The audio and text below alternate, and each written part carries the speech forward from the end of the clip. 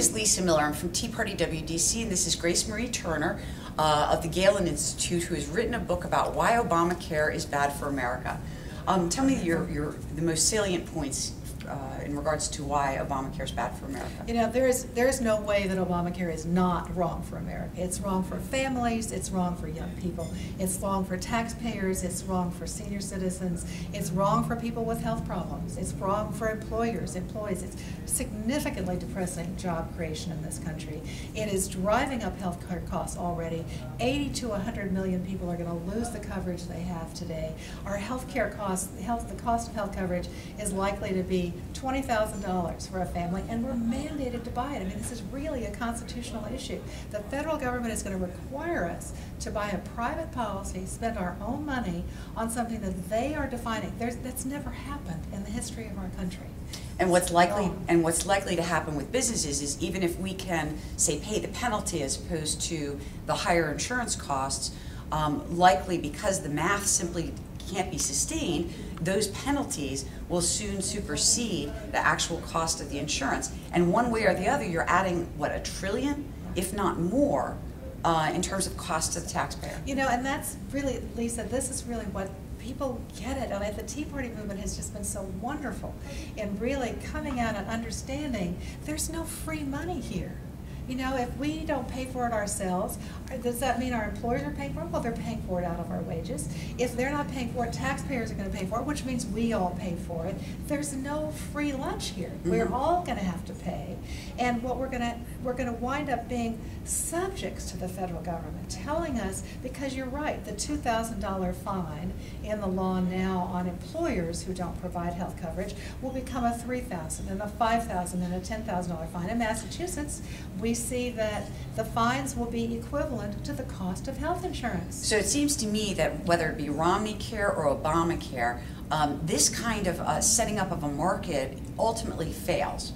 And the reason being is that it is taking, it's increasing the eligibility levels of Medicaid, but it's declining. Doctors are not servicing them. They don't want to because of the price fixing, and frankly, they have to make a living at what they're doing.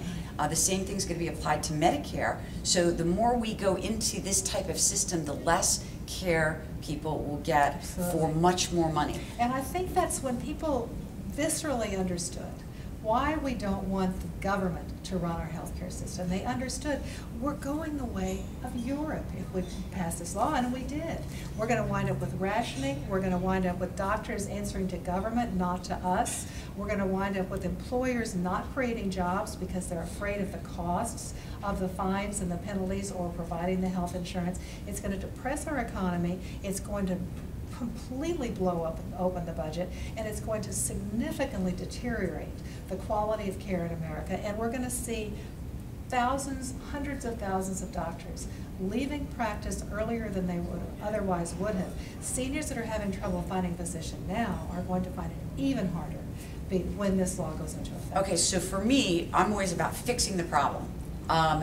If we can repeal Obamacare, what do we need to do on a federal level, and what do we need to do on a state level to make, bring the cost down through competition, increase choice, increase the number of doctors and nurses, and through competition, address more people's needs? Well, the key is to empower physicians and patients, putting doctors and patients back in charge of medical decisions. And in order to do that, we need to allow consumers to be making their own choices and decisions about the kind of health coverage, the kind of health care that they want to receive, not have this dictated by unelected, unaccountable officials from Washington. So if I'm, like I have a small construction business, I could find an inexpensive policy with perhaps less coverage, but it addresses my need at that time.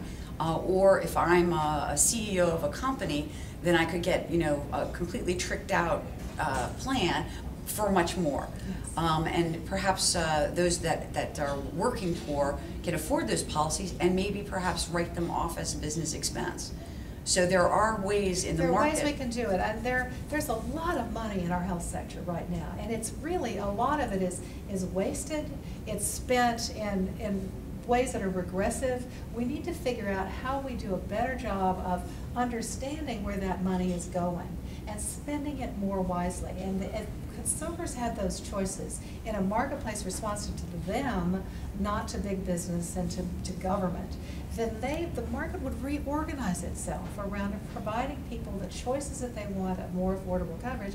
And just as with automobile insurance, people would say, you know, I could have that lower deductible, but it's going to cost me more in premiums. Why don't I just buy the higher deductible policy, and then I will be able to pay for routine care out of my own pocket. And you see the market already starting to respond to that with retail health clinics and Walmart and CVS stores and elsewhere. That's the kind of thing where people want quick, easy access to quality care, but they want to be protected for the big stuff. That's what insurance is for. We can get back to that concept. We can afford this, and we can continue to have the best healthcare system in the world.